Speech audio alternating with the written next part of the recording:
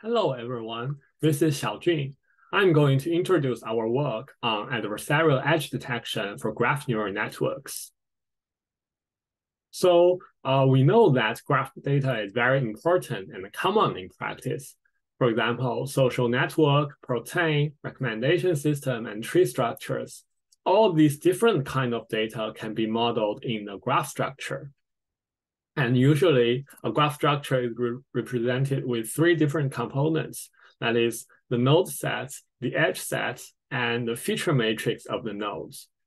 And to deal with such kind of attack, the graph neural network is proposed, which is a class of model that's in which the output is calculated using not only information from the current node, but also the information from the node in the neighborhood. With such kind of idea, this helps the model to learn information from a wider perspective, and therefore the modeling performance can be improved. And graph neural networks are commonly used and can deal with various data. So the study of its robustness is also very important because we know that whenever there is new techniques, there will be new security concerns. So actually, many attacks on graph neural networks have been proposed. For example, there are two main categories. In the first category, the attack is on the node feature space. This means that the attacker will add some perturbations on the node features so that the model prediction will be full. For this attack, it is similar with some standard machine learning attacks, for example, on vision tasks, because both are launching the attack on a continuous perturbation space. However, recently, there are another type of attack that is proposed. Here, the attack will be launched on the edge space. So for example, in this figure, the malicious attacker will add two malicious red edges into the graph so that the model prediction will be fooled. And we will mainly focus on such kind of new attack because here, the perturbation space is discrete. And in addition, we will mainly focus on the perturbation of adding edges instead of removing edges, because this is a more popular and practical way to do the attack. For example, it is easier to add fake reveals rather than removing existing reveals in the recommendation systems. And to formalize our threat model, here, the attacker will add edges to change the model prediction. And under this threat model, many different attacks have been proposed. For example, people have proposed to use gradient-based approach to perform the attack, or use some surrogate model-based approach, or even will use some reinforcement learning technique to do the attack. All these different attacks will fall under this threat model, and our goal here is to detect all these attacks. And to be more specific, our goal is to detect the adversarially added edges in the graph. So here, given an untrusted graph, which may or may not contain malicious edges, we would like to build a machine learning model to tell us which edges are malicious. But now we are going to introduce our defense pipeline. Here, we will first provide a high-level overview. So our model is mainly an ensemble model that consists of three different components. Each of these components will deal with different scenarios where malicious edges will happen. That is the link prediction algorithm, the graph generation algorithm, and outlier detection-based method. And finally, our final pipeline will be an ensemble of these three different components. And we are going to introduce each component in detail. So the first component is a link prediction model.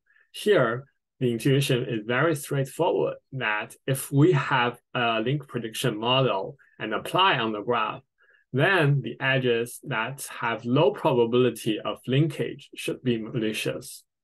And therefore, what we will do here is that we will train and apply a graph neural network-based link prediction model.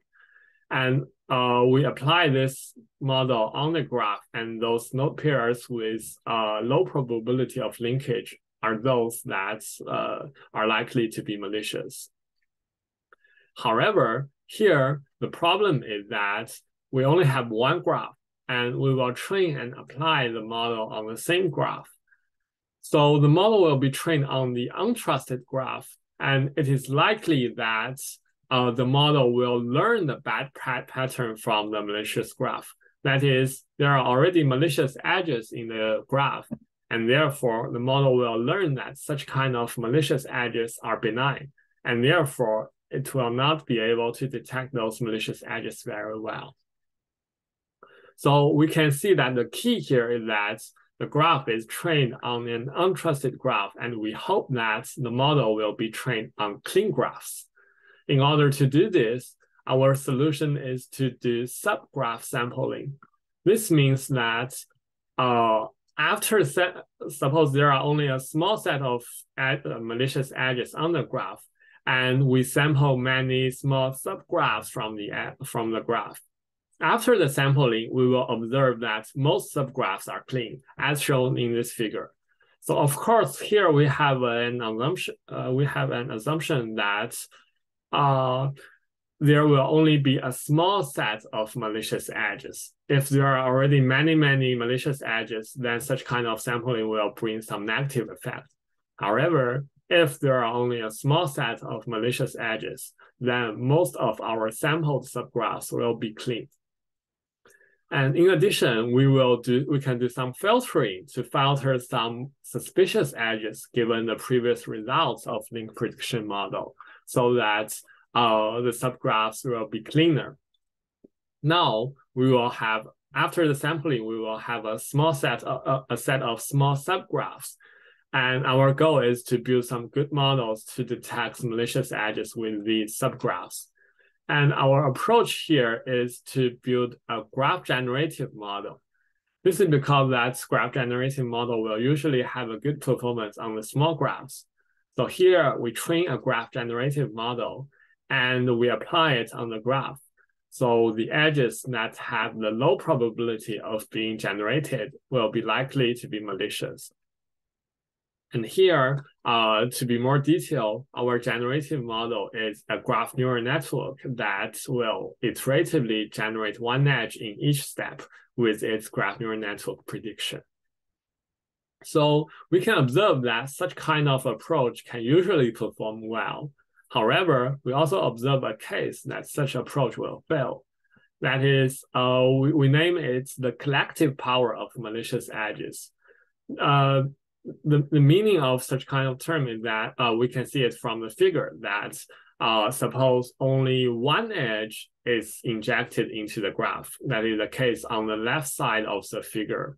We can observe that in this case, the malicious edge can be easily detected even by human eyes, because we see that the yellow node in the purple box, we name it the target node. We can see that the target node is usually connected with only yellow nodes. However, there is one edge that this target node is connected with the blue node. So this phenomenon might be abnormal, and the model will easily detect it as a malicious edge. However, if multiple edges are injected together, that is the case on the right side of the figure, we will observe that now, with all these edges, it is rather difficult to tell that there are any malicious edges, because now for the purple node, for the node in the purple box, the target node, we can observe that it is connected with both yellow nodes and blue nodes. So the pattern here may seem to be that this yellow target node are some general nodes that is connected with both yellow and blue nodes. And therefore, it is normal for it to connect it with these blue nodes, and none of the malicious edges will be detected. So in order to detect such kind of collective power, our intuition is that such kind of phenomena should be a rare case in the graph. There will not be a lot of such cases in the graph, and therefore we can recognize it with outlier detection algorithms. So the key here is what features we extract for such kind of case. We hope that our case should be representative of such kind of collective power. Therefore, we propose a feature-based outlier detection model, and the features include the number of different classes in the neighbor, the average number of each class, the number of most, second most, and variance of the number of classes in each class. And finally, we will also include some graph features like the logarithm of the betweenness centrality. And with all these features, we will build a final outlier detection model with one class SVM. And we will show that such kind of approach can detect the collective power well. So finally, we will aggregate all these three detections together. So the link prediction algorithm will be used to filter the suspicious edges. And we have a score for each approach. And our final prediction is a weighted average of the predicted score of each component. Now we will introduce our experiment results. We mentioned that there are many different types of attacks. So here we use three very representative and popular attacks as our study objects, namely single edge attack, multi-edge attack, and meta attack. In the first two attacks, there will be a target node, and the edges are injected in order to fool the model prediction on the target node. For multi-edge attack, there is a case where all the malicious edges are connected with the target node. So in this case, we can guess that the collective power will happen. And there are also indirect attacks where none of the edges will be connected with the target node. For the dataset, we will use two very popular citation networks, that is Cora and Cycia. And we will also use a rule management system. This is a dataset from the eBay company. Here, we will first show the detection AUC of our model compared with existing link prediction algorithms. And our experiment is done against different attacks. We can see that our approach can indeed achieve a pretty good performance in detecting these kind of different attacks. And recall that we mentioned before, each of our components will be focused on different scenarios of the attack. Therefore, if we know what attack will happen, we can choose the specific detection component that is designed for that attack approach. And in the table here, we show the performance of the detection AUC with the knowledge of the attack. And we are going to use the specific detection pipeline that is designed for the attack. And we can see that the detection performance can be further improved with the knowledge of the attack. And finally, we will show the result of adaptive attack. This means that we consider the case where the attacker already knows our detection, and he is going to design some adaptive strategies so that they would like to bypass our detection. So here we design a strategy for the attack, and we show that that adaptive attack strategy will not work. The strategy we design for the attacker is that we assume that the attacker will first run the EDoG pipeline. And by running our pipeline, he will calculate the malicious score for each node pair. And he will know that which node pairs seems to be malicious to the model and which node pairs seem to be benign to the model. And he will only inject the edges with low malicious scores. As we observed in the experiments, such kind of attack strategy can indeed bypass our detection pipeline because he will only inject edges with low malicious score. However, we show that with such kind of strategy, the attack success rate will be much lower. So as shown in this figure, the upper part is the standard attack and the lower part is the adaptive attack, in which the attacker only injects seemingly benign edges. And we can see that the attack success rate is greatly reduced if the attacker would like to choose the adaptive attack strategy. So that is basically our research results. And here are the takeaways. First, we propose an ensemble model to detect adversarial edges. Second, we show that the detection performance can be further improved if we have the knowledge of the attack and choose the corresponding detection component.